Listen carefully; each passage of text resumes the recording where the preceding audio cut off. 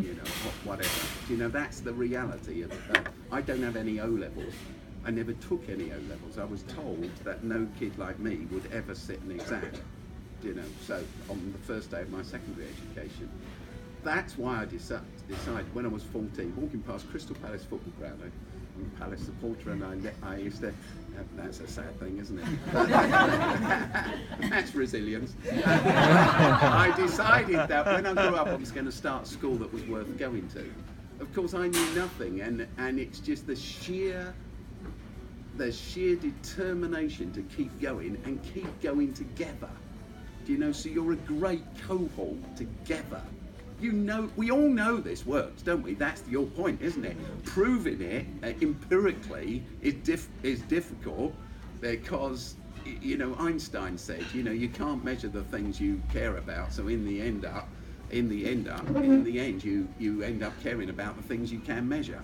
You know, but we all know that when, you see, some of the kids here, I know I'm getting anecdotal again, but some of the kids here, you know, their mums can't read to them.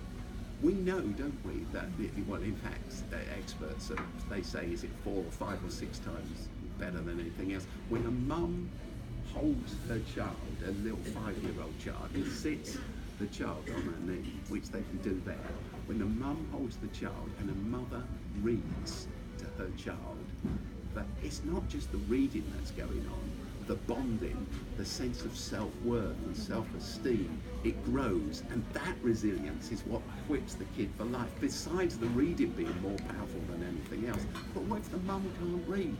What if the mum is never touched with tenderness by anyone else?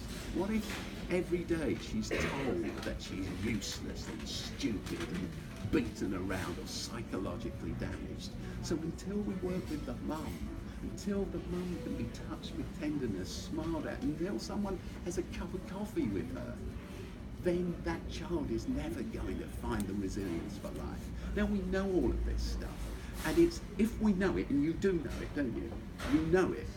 If we know it, we have to live for it, even if it's out of fashion. I remind you that Copernicus spent his life in house imprisonment, and Galileo, 60 years later, went to see the Pope and said Copernicus was right about the Earth and the Sun, and his books were burned, and he was house imprisoned.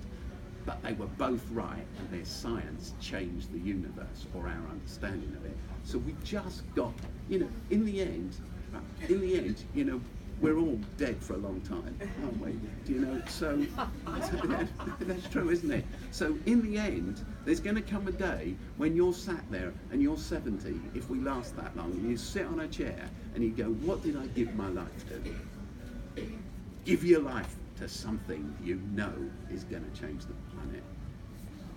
It's just resilience, but you've got each other, and this year's journey you're on is going to be amazing, isn't it? Yeah.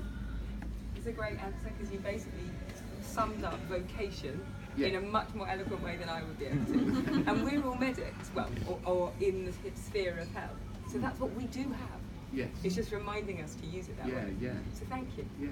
We're slinging money down the, you know, we might as well take the money out and burn it in the garden for the way that we're used it in the NHS at the moment.